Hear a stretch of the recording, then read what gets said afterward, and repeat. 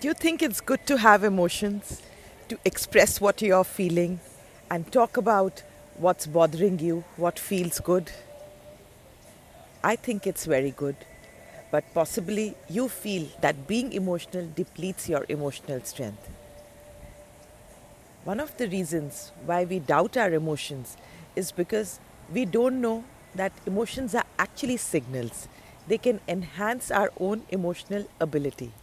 So, if you are looking to work with your emotional intelligence and delve into the world of emotions, my new course called Emotional Ability Resources, which is based on this book, is just the right one for you.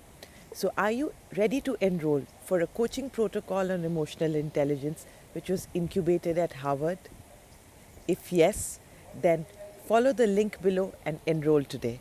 Have a good day.